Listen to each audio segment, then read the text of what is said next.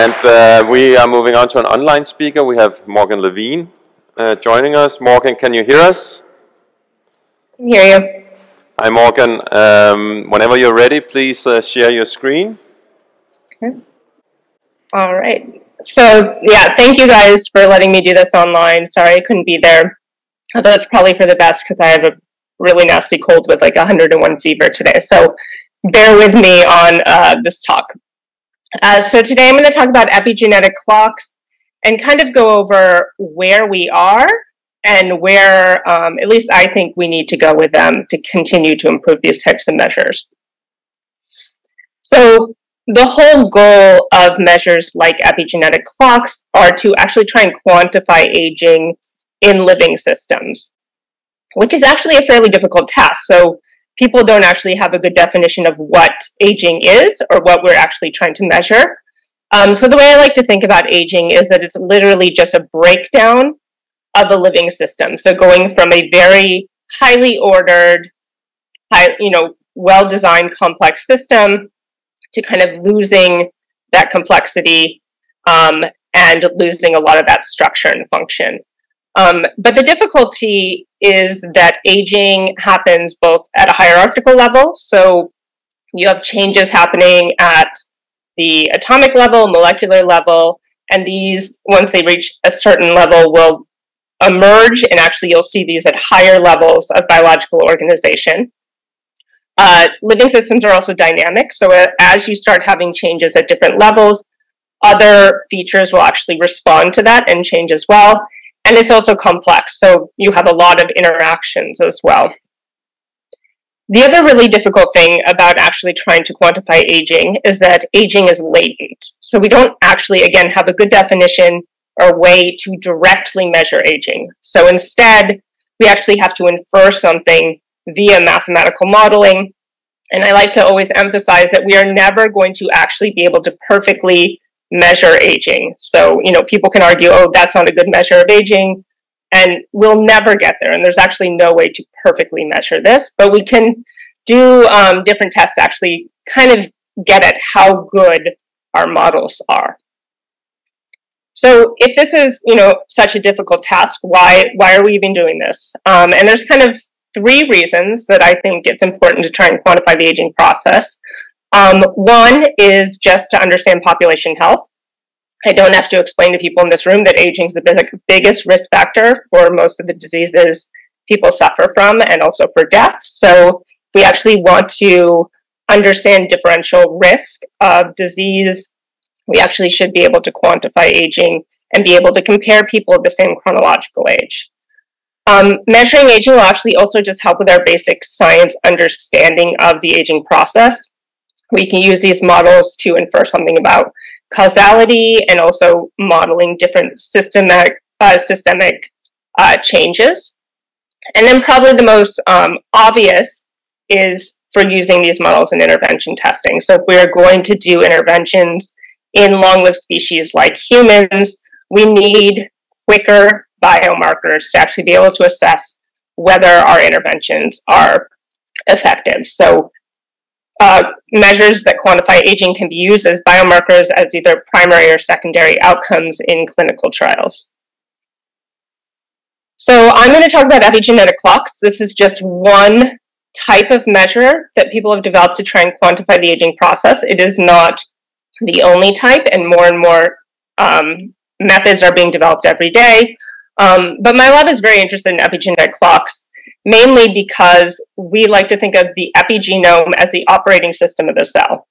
So basically, all the cells in your body have essentially the same DNA, but it's the epigenome, which is this dynamic program, which gives rise to the diversity of all the cellular states in your body. So epigenetic clocks are just based on one form of epigenetic modification, specifically DNA methylation.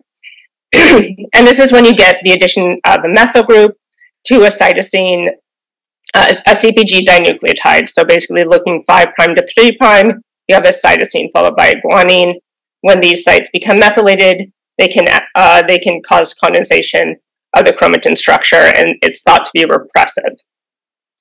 So when we measure DNA methylation in bulk, this is usually an estimate of the proportion of cells in your sample that have methylation at a given site. So in this example, this is one person, one CpG. If this magenta color is a methylated cytosine, a cell with a methylated cytosine at this specific CpG, you might say that there's 60% of the cells in the sample have DNA methylation. And this could be compared to another sample that might have 30% here. So what this data actually looks like is we tend to measure DNA methylation using arrays, and so we have hundreds of thousands of CpGs, where for every individual and every CpG, we know essentially the percent of cells in that sample that have methylation there. And the way epigenetic clocks have been developed is that they apply supervised machine learning, so you have some outcome that you're trying to predict. Traditionally, this has been chronological age. And you use different machine learning algorithms, whether they're neural nets and deep learning or maybe more shallow linear methods to try and predict that outcome, which again tends to be age or some aging correlate. So in thinking about epigenetic clocks, I like to also think of what are criteria for good aging biomarkers. So probably the most obvious one is that if you're actually measuring aging, you should have something that changes as a function of chronological age, and that's in a sample with no interventions. But probably more important is that it should also moderate the associations between chronological age and risk. So as I name off these criteria, they'll get a little more difficult to actually do. So, developing a measure that correlates with age is actually pretty easy. Undergrads with very basic computer programming skills can do this. But to actually develop measures that can not just track with age, but actually account for the age-related increases in morbidity and mortality is more difficult. And the important thing is that they should do this even in same-aged individuals. So you have two people who are, let's say, 50 years old. They should be able to differentiate who's most at risk of developing a different disease. Another really important thing is they should have high technical reliability, and I'll go into this a little bit more. They should respond to interventions, and not just respond to interventions, but do so in a biologically meaningful way. And this is kind of where we are. I think we've kind of been able to do these first four, and this is really what we need to be doing next, is making sure that the measures we develop are responsive to interventions, again, in a biologically meaningful way, which is really going to come down to our mechanistic understanding. So for us to say it's biologically meaningful, we have to have some understanding of the mechanisms involved in how those changes will actually propagate up and actually affect function. And then a few other things that I think about, and I'm not going to talk about today, but I kind of wanted to put these questions out there, is how many dimensions of aging do we actually think a single biomarker should capture, and how universal should it be? So the one interesting thing about epigenetic clocks is you can use the exact same clock regardless of what tissue type you have, and actually now Steve Horvath has even shown you can use them across different species. But do you want a clock that's actually universal, or do you want something more specific to whatever you're looking at? So I'm going to kind of go through some of these criteria and discuss where we are with them. I'm not going to show that epigenetic clocks track with chronological age, because I think everyone kind of knows that you can get correlations over 0.9. But the thing I'm going to talk about first is just how they relate to function. So this is actually new work by my student Raghav, who's actually at ARDD. He has a poster there. I'm only going to show a tiny bit about this, but if you're interested, go visit his poster, and he has a lot more results he can show. So we've actually done work trying to use epigenetic clocks to capture aging in different systems from just blood samples. So can we capture aging in the brain, in kidney, in liver, in lung, from blood samples? And of course, you can do this using clinical biomarkers, but our question was, if you have epigenetic data, you only have to do one assay. So this is something a bunch of cohorts can do. It's something you can easily employ in a clinical trial. You don't have to measure 200 different assays to actually be able to do this. So far, we actually think that we can do this. This is some results just showing previous epigenetic clocks and their association with different outcomes. We show our full systems age, which is when you put all of the different systems together, but we also show the specificity in terms of specific systems that actually relate to these outcomes. And I will say that actually the effect sizes for these are as good as any clinical measure we've seen. So, for instance, if you're looking at predicting mortality, we find that systems age does pretty well, but also just knowing heart age does really well. The light versus dark is after you account for things like smoking. Same for comorbidities. We actually find our inflammation measured as well. And you can kind of go through all of these different ones. Again, heart does well for myocardial infarction and CHD. Our brain measure is a very good predictor of cognitive functioning. Musculoskeletal is a good predictor of physical functioning, so on and so forth. So the other thing that I mentioned that's really important for epigenetic clocks or any biomarker of aging is technical reliability. So what I mean by that is if I take one sample and I measure it twice, will I get the same answer? And what we found, looking back at most of the epigenetic clocks that have been developed, is actually they have very low technical reliability. So what's shown here is the difference between two replicates from the exact same blood sample. And this is kind of the difference. So you can see for some clocks you get 5, 6, or even up to 9 years difference between your two technical replicates. And this is just them plotted against each other. So, when I first saw this, I thought, oh, this is the end of epigenetic clocks. You're not going to be able to use them in clinical trials. But actually, we've developed a new statistical method. I won't go into it, called this PC clock method. You can look it up. It was developed by Albert Higgins-Chen while he was a postdoc in my lab, which actually can bring these down to only about 1 year difference between your technical replicates. And why is this important? So one application is that it actually improves longitudinal tracking. So when you look at the original clocks, which are over here, you can see people jumping around a lot in their epigenetic age. And we don't know if that's actually biologically meaningful, so if they're actually truly changing epigenetic age. But what we found is that when we apply this new method, you actually get much smoother changes. So we can actually track people in a more meaningful way across time. This is also really important for clinical trials. So if you imagine you have some clinical trial, you expect it to produce 1 year or maybe a 2 year change in epigenetic age, you actually won't have power to detect that if you have a lot of noise in your data. So actually what we've done is we've gone through and actually estimated the sample size requirements for the original clocks as a function of what effect size you would expect versus the PC clocks. And you can see that this drastically reduces the number of people you would have to enroll in a clinical trial.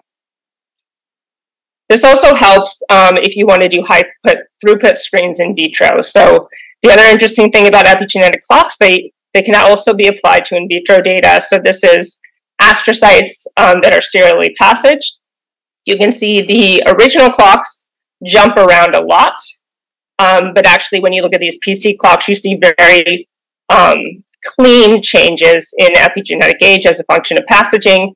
And again, we estimated sample size requirements if you were to do these high throughput screens in vitro to actually be able to detect a change in epigenetic age.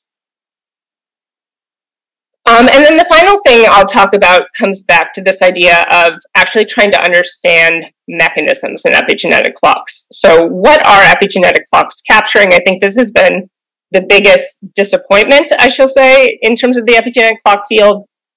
And one way that I actually, one thing that really made me think about this is when you look at epigenetic clocks, there's a lot of discordance.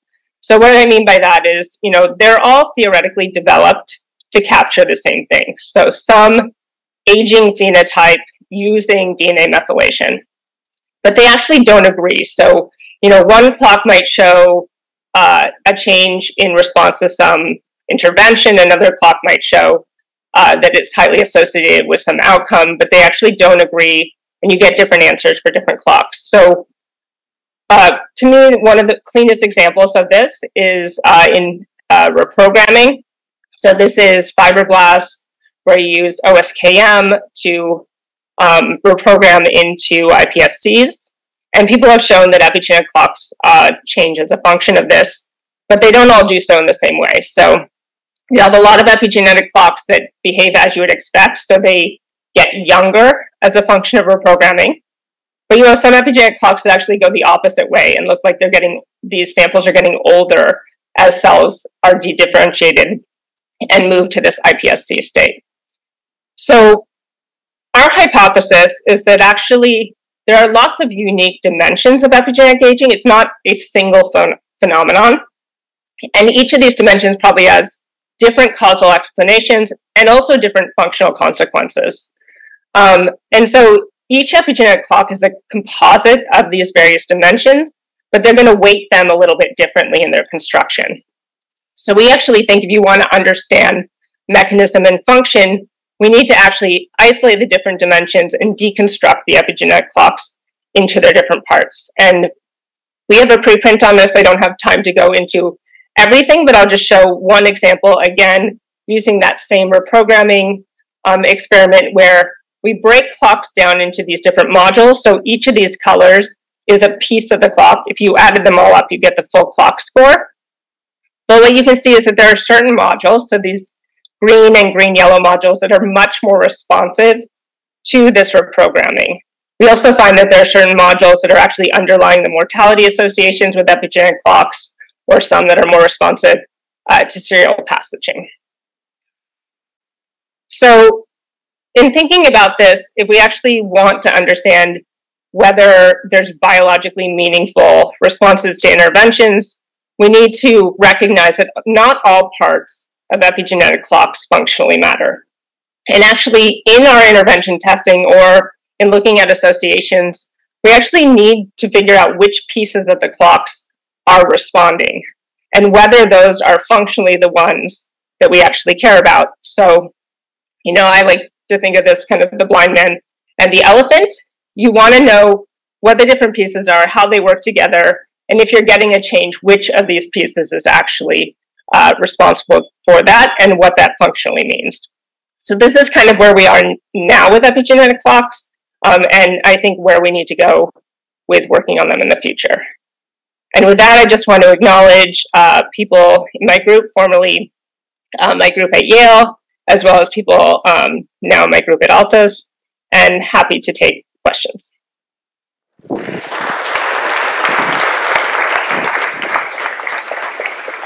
Thank you so much, Morgan. We have time for a few questions. Let's see. I think everybody is hung. Oh, there's one in the back there. Now they're coming. Thanks for the great talk. So maybe I missed it, but how correlative are the aging clocks when it comes from different tissues? Maybe you explained it, but I didn't get it properly.